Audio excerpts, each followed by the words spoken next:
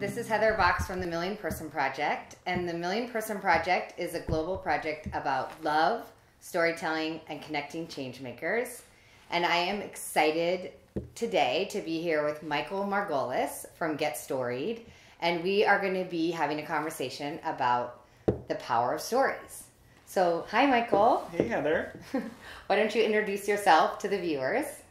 Sure. I'm an educator, I'm an anthropologist, and I'm a storyteller. And for the last 15 years have been looking at storytelling in the context of innovation. So how change agents, how entrepreneurs and cultural creatives, how do you actually tell that story when what you're doing by definition is disruptive, challenges people's current understanding of the world? Well, thank you so much for joining this conversation with me today. Of course. And one of the things that I would love to hear from you is just what is your personal story in relationship to stories? Why stories? It's like the saying goes, we teach what we need to learn most. The short end of it, I used to suck at telling my story. Like, I've always been good with words, good with ideas, yet I would find myself in really high stakes, high pressure situations, completely tongue-tied and twisted. One of the moments that really hit me, I was 23 years old. I was a social entrepreneur, sort of my first career right out of college. And like a lot of entrepreneurs, I used to work double shifts. And one of my mentors, who was like my board chair, he used to work alongside me. And we once met at like 10:30 at night. And there were some really big things that were going on in this organization at the time that I was running. I'd been totally flying by the seat of my pants, figuring everything out as I went.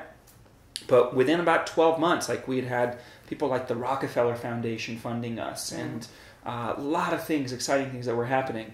And I didn't know what the hell I was doing, right? But here I was running this thing, and, because I was very committed to it, we're doing work around the digital divide. And I went into this meeting, and to make a long story short, I got so tongue-tied and twisted, I literally started choking on my own tongue. To the point where my mentor thought I needed to go to the hospital. Oh, no. Because I was so frustrated, and I didn't know how to communicate what I really needed or what needed to change. And that was a bit of a wake-up call for me then. And it's not like everything magically changed overnight. That episode in my life of about 2.5 years as a social entrepreneur, because about 12 months in, we got all this funding and great things, and about 12 months later, epic crash and burn. Everything fell in on itself. It's the classic startup story, right? Picking up the pieces from that experience, I had this sense something was missing from the conversation. Like the way that we talk about social innovation. As an anthropologist, I was like, there's something about culture, about identity. People wanted to tell the save the inner city story, all these cliches that just kind of felt gross to me. It's been about 15 years of just exploring that riddle. And in the process, looking at my own life experiences too of, having grown up across a lot of different cultures, coming from a very untraditional, unconventional childhood, and then seeing how, the internet and innovation economy of the last 15 years means that we're all doing something new and different. And how do you tell that story? And how do you do it in a way that doesn't have to be adversarial, that doesn't have to be so bloody? What do you mean by unconventional childhood? Sure. Well, so, picture this. My dad is a mad scientist and inventor. Wow. Born in the bush of Africa. If you think of Doc Brown from Back to the Future, that's my dad. Oh, wow. Okay? And then my mom is a teacher, artist, and toy designer who grew up in the frozen tundra of upstate New York. My mom's like Mary Poppins. So you can imagine, I'm the mutant love child of these two characters. And, I lived in a household where creativity ruled the house. We also grew up as expats, first 9 years of my life in Switzerland. And I mentioned my dad being from Africa. So there's always been this sense of sort of being the misfit. We don't really fit in or belong anywhere. And yet we kind of have a unique perspective on things. So both of my parents are absolute iconoclastic visionaries who see things that other people don't see and have devoted their life to that inquiry. And then I've also seen them at times struggle the challenges of how to get others to see what they see. And likewise, right, I've experienced the same thing. What do you mean people? How come people don't see the bigger story? It's so obvious to me. But then, how do I explain this? And oftentimes it feels really subtle. It's these little nuances. And we often aren't even aware of sort of the hidden elements to how we're framing and presenting our story, and that it might actually repel and push people away more than attract. I was blessed, growing up in my household. I never knew if my day would be a science experiment or an art project. And my mom is big into assemblage art. So once we moved to Los Angeles, we didn't have cars in the garage. Instead, it was our atelier. It was our workshop filled with materials. Cool. And we would go to garage sales. And what everybody else was throwing away as trash, we would buy, and they would become the materials for building worlds in a box. And so I learned at a very young age, actually, the process of telling stories. For people's birthdays or anniversaries, weddings, we would build them a world in a box based on their life story. Well, the thing that strikes me about what you're saying is it's something that I talk about a lot in my work, about letting the nuances of what is exist. Yeah.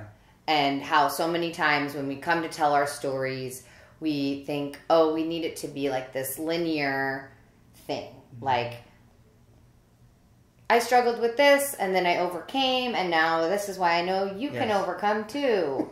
And like all of the nuances. Sunflowers and lollipops. Yeah. And all of the nuances are lost in that. Yes. So I'd love to hear what you think is how to construct a story. Like, what is the pathway? Sure.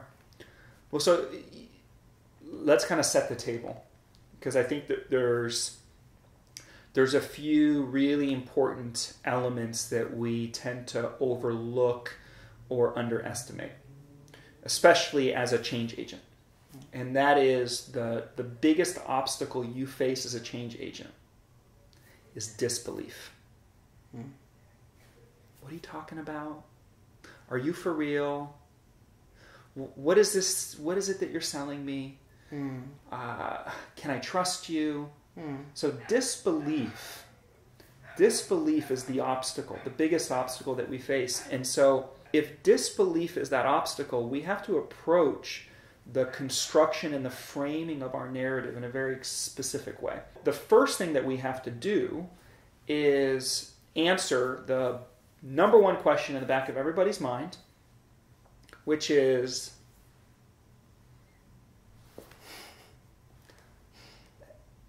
are you just trying to sell me more shit? Or do you give a shit about my world and making it better? Are you selling crap or do you give a crap? I'm being a little over dramatic here, but it's this notion of, do I belong in this story? Is this story for me? So we're making split-second decisions every single day of our life. When you open your email inbox, when you're looking at your social media feeds, right? All of these demands for our attention, we're basically asking ourselves, do I belong in this story? Okay, so that's part of setting the table. We got to recognize there's disbelief, and then people are asking, do I belong in this story? So then the question is, well, how do you create the conditions for receptivity? We actually have a methodology called Lean Story, and it's a 6-step methodology. We teach the short version of it in 3 steps. So the first step of Lean Story is what we call finding the frame. And finding the frame, quite simply, is about context. And when you set context, what you need to do is you need to describe the change. What is changing in the world? And what is possible because of that? You see, we've all been taught to start with the problem. But when you start with the problem, you actually put people on the defensive. You get people to shut down. Because, let's be honest, who likes to talk about our problems? I mean, imagine you walk home, you walk in the door after a long day's work and you're greeted by your significant other and they go, Heather, we've got a problem. Let's sit down. Right? How are you feeling in that moment? Yeah, dread. Right? You're like, oh crap, what did I do? Oh man, this is going to be a heavy trip you're about to lay on me. Right? And then your partner lays a heavy trip on you and you're defensive, you feel like crap, you don't really know what to think, but then they go, okay, but all right, don't worry, I have the answer. I know exactly what you need to do. How does that story go? Yeah, it's not a good story. Okay. So we all know this intuitively in our interactions with our intimates. And yet what we're all doing as change agents, we go out in the world and we're saying, that's wrong. This is right. When the subject matter, when the story is tough. Yes. And you are speaking to the people who are playing a role in perpetuating the story or the status quo that is not serving you or the community at large. What do you believe is the most important thing to be able to create receptivity? Yeah. Well, it goes back to, are you creating room in the story for this person to self-identify in a way where they are not the victim or the victimizer? Who wants to be cast in that role? And it's a real practice to cultivate around really cultivating empathy and compassion in a way that's about not about making our audience wrong, but actually, again, bringing forward this paradox or this dilemma, the challenge of our time. Take something like, say, global warming, climate change. You know, how do you engage people on a cause or an issue like that? Or take something like homelessness. I've never been homeless. I don't know anybody who's been homeless directly. So how do I relate to that? So you gotta like figure out what are the angles that make it more relatable. Like, I haven't been homeless, but I do know what it feels like to not have enough money to afford a warm enough winter coat to get through a New England winter. You know, and to have to wear like 6 layers, sweaters and long johns and like really crappy jackets to like stay warm. And I'm always cold. I don't stay warm enough. Not having enough money that I had to like scrounge in my living room sofa to find enough change to go buy like a $5 lunch. In your life where you just feel so completely, utterly alone, even though you know you could turn to family or certain people, you're going through a hard time and you know people could bail you out or support you, but you have so much pride and sort of this stubbornness of like, I can't let somebody see me like this. Those are examples of like, oh, well, those are potential pathways into a shared empathic experience of what does it feel like not to have a home. In a home where like, you know, like for instance, I am homeless. I'm a nomad for the last 10 months, but it's a different kind of homeless versus like living on the streets. So, you know, or take something like, you know, like climate change. It's really hard to wrap one's hands around that at a personal level. Like, how do I belong in this story? I mean, yes, I know, okay, we're looking at the potential annihilation of our species over the next 100 years. Like, I can intellectually get that, but it's so abstract. And I feel like such a lack of personal agency. How will little old me do anything on that to make a difference? You know, so it just brings up a sense of hopelessness, a sense of existential, right, sort of like nihilism. It's like, oh my God, what can I do? It just makes you depressed, right? It makes you feel like crap about yourself and about the world. And I've spent some time with a few big environmental organizations, and a lot of the work that we have focused on is how to take the issue of environmentalism and to really help people build a more personal relationship to their local environment, right? Because so many of us, you know, if you're living an urban-centered life, you don't really have a relationship to story of place. You've probably moved around a whole bunch. Maybe you've only lived in your town for 3 or 5 years.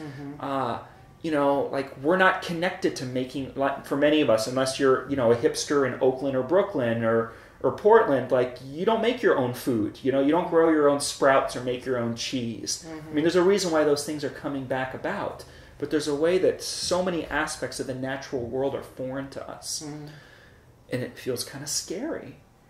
So it's this notion of how do you make friends with the natural world. And from that place, then you start to care about it. Then you start to realize, oh, yeah, this is my home. This is my community. And I want to be involved in taking care of this place. I have a sense of ownership over place. But if you don't address the fact that so many of us feel transient, alienated, sort of, oh, I'm just passing through, and I don't know, like, do I really belong here? Is this my community? Is this my neighborhood? Do I know my neighbors? It becomes really hard to get people to care about the environment.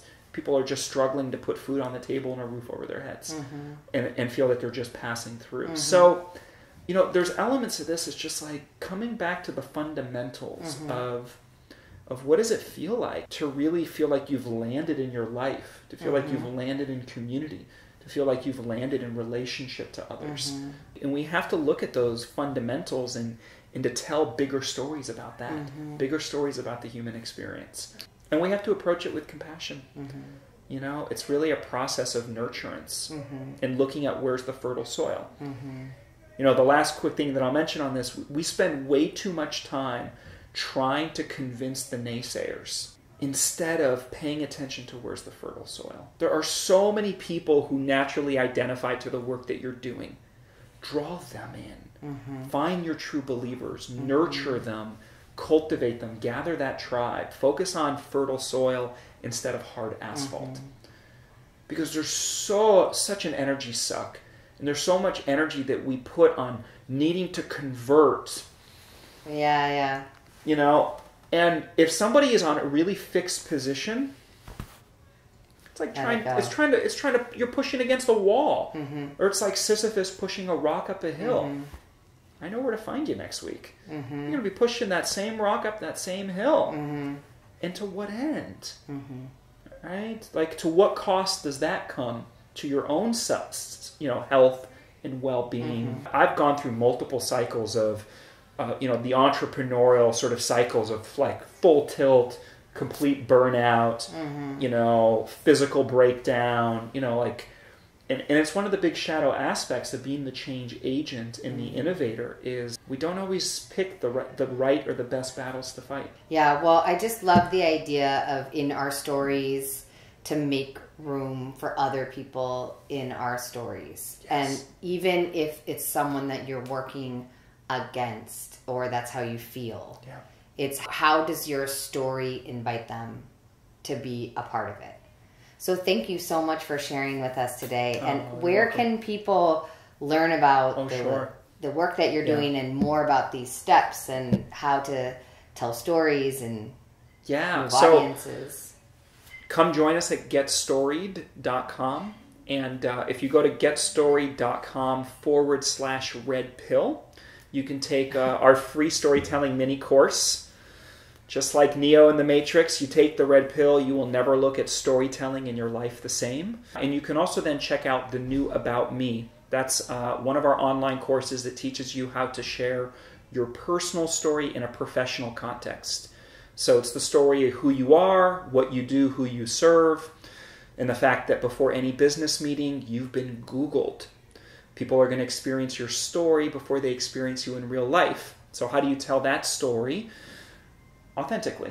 How do you tell that story without bragging, without boasting, without sounding like a jerk? So we have a 7-step methodology around that. You can also check me out on Twitter at GetStoried. We've got more than 250,000 followers. I share a lot through Twitter. I'm also in the midst of a Story World Tour. I'm teaching all around the world in 2016, in North America, in Australia, India, and Europe. So if you go to our website, you can find out about those various programs. And if you get on our email list, you can learn if we are coming to your town or community.